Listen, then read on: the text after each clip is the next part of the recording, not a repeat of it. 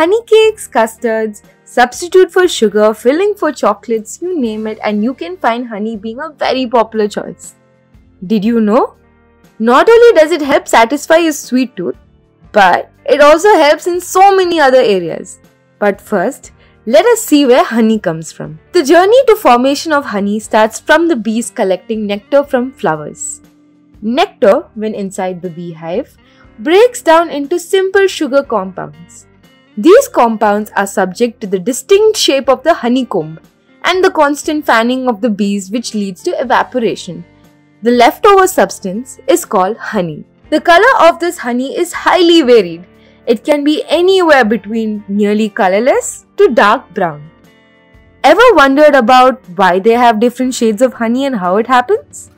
Don't worry, I'll tell you how it's formed. So, every flower has its own shade of honey after all the processes are undergone inside the bee. Honey made from orange blossom nectar might be light in color, whereas honey from avocado or wildflowers might have a dark amber color. As a general rule, it is said that the lighter color honey is more mild in flavor and the darker color ones are stronger. From one hive, over 65 pounds of honey can be extracted from harvesting the honey. There are several processes that take place before the final product is delivered. How is the harvesting done, you may wonder? So firstly, the wax, which is the protective covering of sorts, is scraped away to expose the cells of the honeycomb. After that, the honeycomb is placed in a machine known as the extractor. This extractor helps in forcing the honey out of the combs by spinning it around. Once this is done, there is a series of purification processes that are done, which helps in removing all the impurities and ensuring that it is at its purest and ready for consumption. After it is deemed ready for consumption, it is bottled, branded, and reaches the shelves for sale. But what are the benefits of honey when we have sweeteners like sugar, you may ask?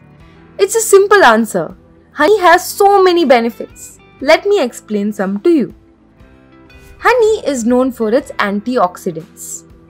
It's also said that some types of honey may have as many antioxidants that fruits and vegetables may have. What's the buzz behind antioxidants, you may wonder? Antioxidants help in protecting your body against cell damage due to free radicals, which lead to aging and cancer.